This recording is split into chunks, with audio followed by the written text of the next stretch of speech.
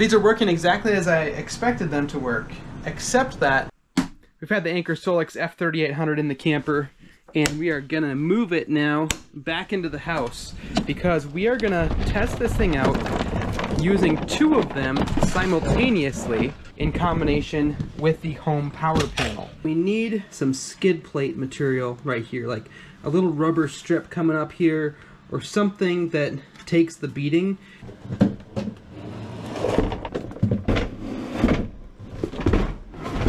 I've spent a lot of time moving heavy stuff up and downstairs as an HVAC guy. Alright, come on over to join your brother. Ollie's been working on hauling branches, right? Mm-hmm. We'll come check on you later in the video, okay? Okay. We got our second unit down here, as well as the cord we need to connect it to the home power panel. But before we do anything with connecting these together, we're going to make sure that all of the firmware is updated both on this unit, this one, and the home power panel itself. And you can do that all inside of the Anker app. Firmware upgrade is available, so we're going to go ahead and do that. At 86%, we're almost done with the update here. So that's good. We've got 3 more videos after today's video that we're going to feature some different ways that we can really build out this system. We're actually going to have the maximum amount of storage capacity possible by the time we get to the end of the series, and also just kind of explain some different use case scenarios and building out some rigid solar panels that connect directly to these units instead of connecting via grid-tied solar. These have the feature of working with grid-tied solar, which is really cool if you have it, but a lot of people don't. And if you're in that situation, then it definitely makes sense to connect some rigid solar panels directly to these units, and it allows you to use them in more of an off-grid sort of application. We've got our 2 different connection ports. This one is the one that we're going to use to connect to the house. And then we'll go ahead and connect our expansion battery here. Alright, here goes power station number 1. The breakers are turned off on the side here. Power station number 2. And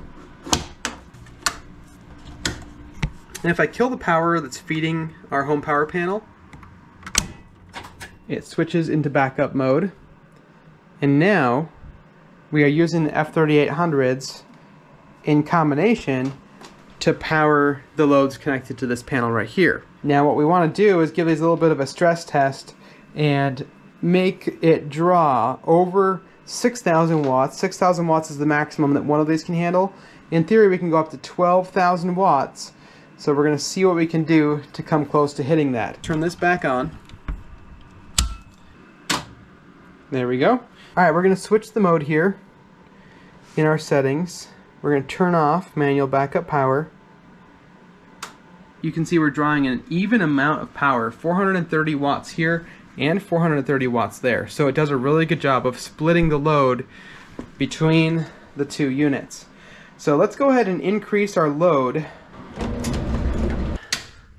These are working exactly as I expected them to work, except that it seems like it's limited in the amount that it can backfeed to the main panel while the grid is turned on. And the reason that I say that is because when I increase the load in my main panel, the F3800s will try to offset that energy usage. So you can see right now we're pulling 0 watts from the grid because the F3800s are feeding back through the home power panel and offsetting any load that was happening inside of my main panel. Now I'm going to go ahead and turn on more loads from my electric range, and you'll see that as it comes up, as soon as we exceed 6 kilowatts, it then only backfeeds that 5.96 kilowatts from the F3800s. So let me just shut off my burners one at a time here. There we go. Now we're below 6 kilowatts. And you can see that now the F3800s are fully carrying the load again. So I think I would need to add some more loads in our backed up panel over here and be able to then take advantage of the full 12,000 watts. But I need to move some of the circuits over in order to test that.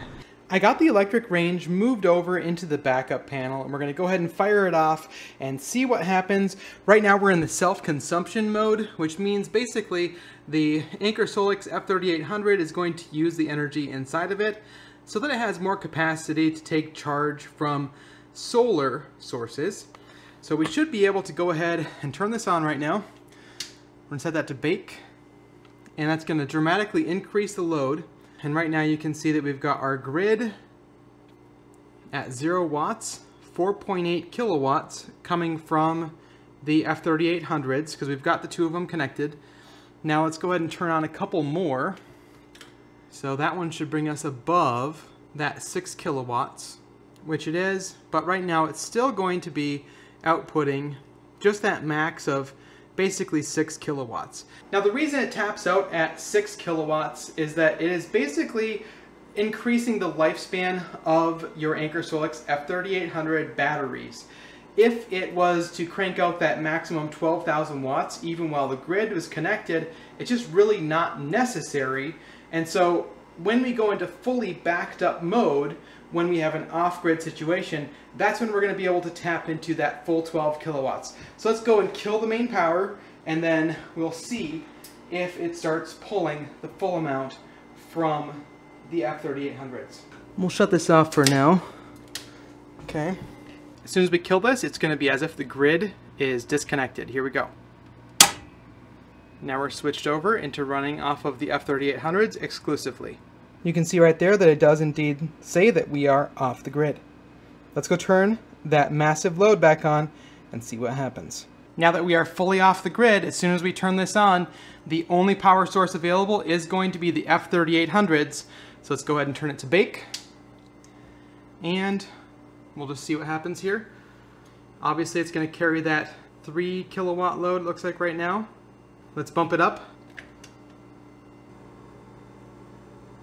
Now we're at 4.5 kilowatts. Turn on another one.